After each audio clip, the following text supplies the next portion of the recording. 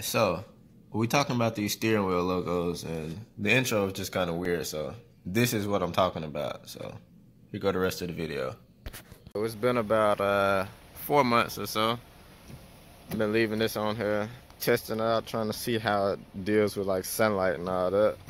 And I never actually had to deal with the rain. Like I never paid attention to it. But yeah, Wiper's been riding over this thing every time it rains for the last, I guess, 4 months or so I've been in here. And yeah, no scratches.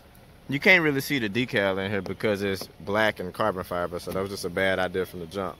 But wipers don't mess it up, sunlight hadn't messed it up, heat hadn't messed it up. So it's been holding up pretty good actually over the time. So I think I'm gonna make some, probably make another logo, something like this, and have some outside logos to go along with the steering wheel logo, which is right here. So I'll probably make some outside logos like this coming up soon. So yeah. Alright, what up y'all? So we back. This is the test piece, and it actually turned out pretty good. So this is the print on vinyl, so you can see it's like actually print, like it's not separate layers. So the quality is the quality of the picture I had, I guess, was low quality from the start. So this is actually not bad for what it started with, but this is just on top of black vinyl like I normally use. So this will work exactly the same as the steering wheel logo that's in my car already. So, and this piece right here is nothing but the actual white vinyl. Like you can see, this is the white print on vinyl. So the black edge and all is printer, you know, from the printer. So it actually came out pretty good. So now I gotta work on getting some higher quality images and work with it on that.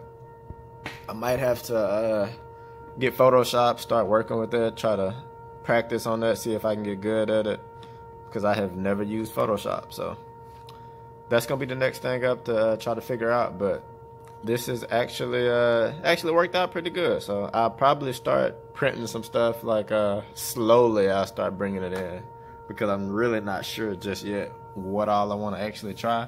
But this came out pretty good. So I don't know what I'm gonna do with it, but I like it. So I'll probably start printing some stuff sometime soon. But like I said, I'll roll it in slow when I kind of figure out what I want to do and how I want to do it. I might start making some Weststock logos. If you knew, you know, Weststock, that's the name that we use for when I'm working on cars and stuff. So that's how I tag them, so it's easier to find the picture, it's easier to find the cars that I actually worked on. So I might start printing like some color Weststock logos. But yeah, that'll be coming soon, I guess. But for now, this is actually pretty dope. So let me know what y'all think. So this is the original, the one we just did, SS logos.